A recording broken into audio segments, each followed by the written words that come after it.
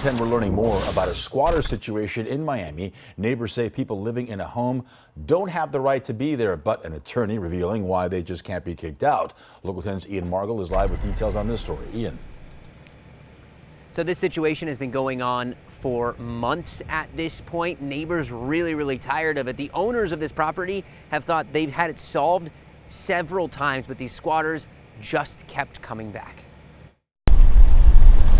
This normally quiet Miami street has become a major headache for people living nearby after squatters moved into this home and have been causing problems for months.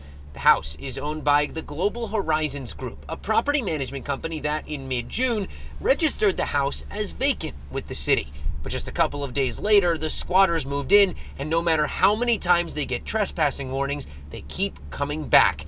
As recently as Monday, 2 people were arrested here, one on a warrant for a robbery and armed carjacking, and one for trespassing and possession of methamphetamine. Outside, there are syringes on the ground, and a broken window shows how they get in again after the owners change the locks. And it turns out, legally, it isn't as simple as just kicking them out. It's not that they have rights, it is that we have a legal process that has to be followed. Attorney Kevin Fabricant says first you have to go to civil court, essentially to get permission for police to remove an illegal tenant.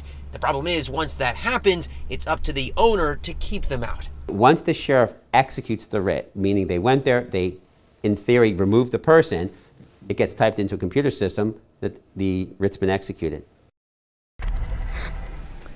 So as we speak right now, the owner's having this property boarded up, hopefully for the very last time. I spoke with them on the phone earlier today. They say they are just as frustrated as the neighbors who live here, but they say they feel terrible for the neighbors who live here because while it hurt the wallets of the property owners, it's hurt the lives of the people who live here. Live in Miami, Ian Margol, Local 10 News.